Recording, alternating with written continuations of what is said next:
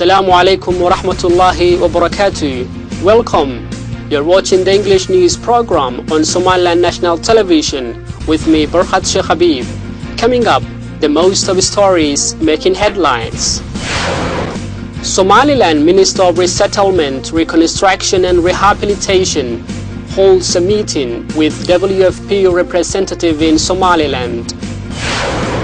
Director General of Ministry of Information, Culture and National Guidance holds a meeting with Somaliland community in Norway.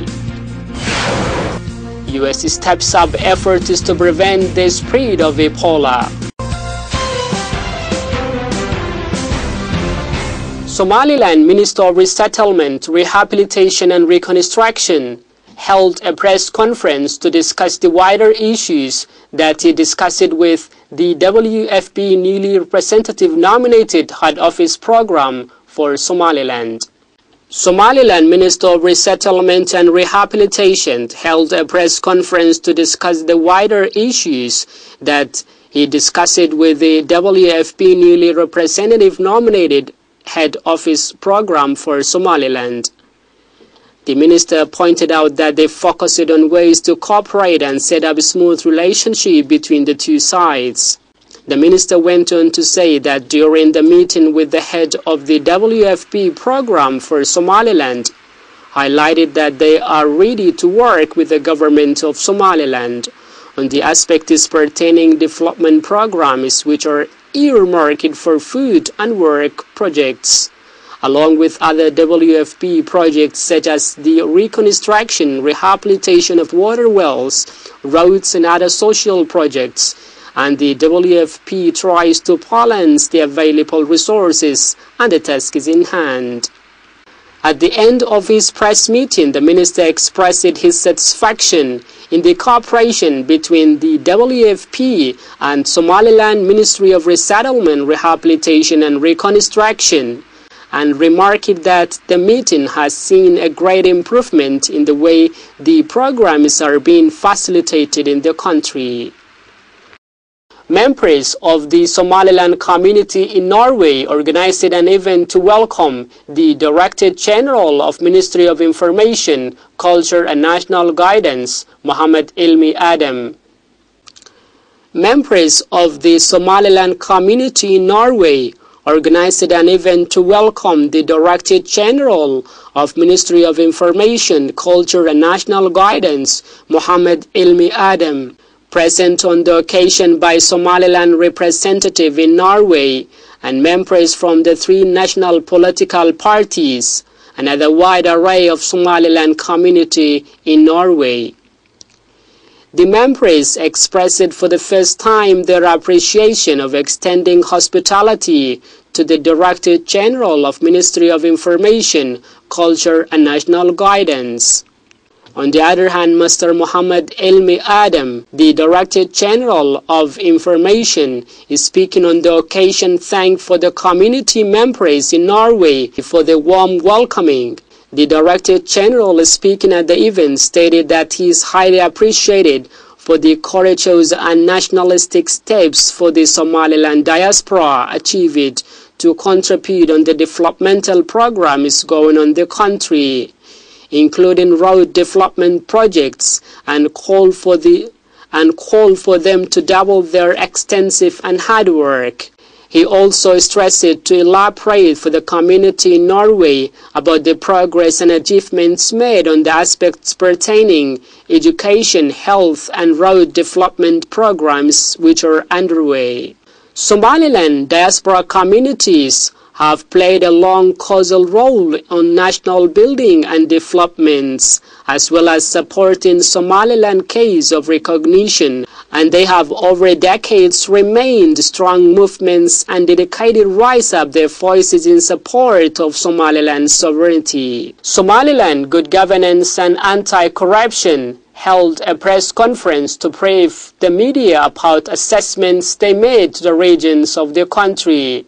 The National Good Governance and Anti-Corruption Commission released findings of citizens' perception on diverse governance issues, and more specifically as pertains to corruption by good governance and servants. according to a press statement by the deputy chairman of the commission, Hussein Abdullahi Chama, accompanied by other officials in the commission, have discussed in detail about surveys conducted in the regions of the country with the intention of addressing the stated good governance and role of good governance and anti-corruption as in the country's way forward in aspects of social awareness. The chairman of Good Governance and Anti-Corruption is speaking to the press, stating more about the work in their office and said that it's part of the government structure. The chairman also enlightened about a visit they extended to the entire regions of the country and said that the aim was to embark an assessment mission and as well to raise awareness about the importance of good governance and the destruction of corruption. The officials stated in their press conference that they warned against the regional authorities to be corrupt and called for them to be honest for the nation. The chairman went on to say that they set up training programs for the regions to shed light upon the demolition involved on the corruption and the significance of good governance. The chairman finally added that the good governance is part of the country's way forward. Official members from the National Level Committee for Area Road Constructions, alongside other representative figures from Road Fund Collection based in London, have jointly embarked on supervisory assessment to the road linking Borough to Erigavo. Official members from National Level Committee for Area Road Constructions, alongside other representative figures from Road Fund Collection based in London, have jointly embarked on supervisory tour to the road linking Borough to Erigavo. Usman Abdurrahman Awali, the chairman of Naval Company, contracted the project and implemented the construction of first 10 kilometers, have for the first time previewed the members of the work, the work and where it's going. Usman, who is contracted pertain to assist with designing a master Tugdare to Erigavo first 10 kilometers road management plan and its construction, stated that they have achieved immeasurable milestones and added that they concluded the construction that they contracted and just waiting to hand over to the government. The Secretary National Level of Erigavo Road Construction, Sadia Muse, spoke to the press and discoursed that this assessment tour is basically aimed to enlighten for the fundraising committee of Erigavo Road Construction the achievements made so far. Faiza Khalid, the cashier of fundraising committee in London, expressed her views regarding the road construction so far achieved and stated that she is grateful for the work done to commence the first 10 kilometers. Faiza Khalid also provided some details regarding the fund collections they made. Somaliland government's doing much development in maintaining roads in the country. Few months ago, the road between Berbera and Hargeisa was maintained. Road between Hargeisa-Gabile was also maintained. The road between Erigavo and Borough has been commenced and maintained the first 10 kilometers so far. The government's redoubling its effort for the road maintenance in the country. You're still watching English news program on Somaliland National Television, and coming up, the international news in detail.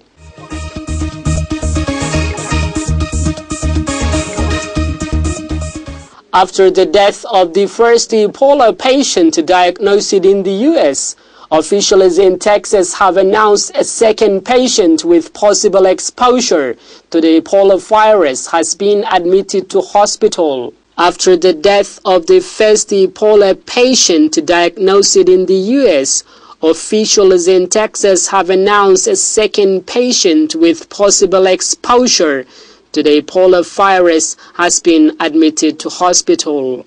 It said he is not one of the 48 people being monitored after having had direct contact with Thomas Duncan. Frisco City Fire Chief Mark Bylan made the announcement.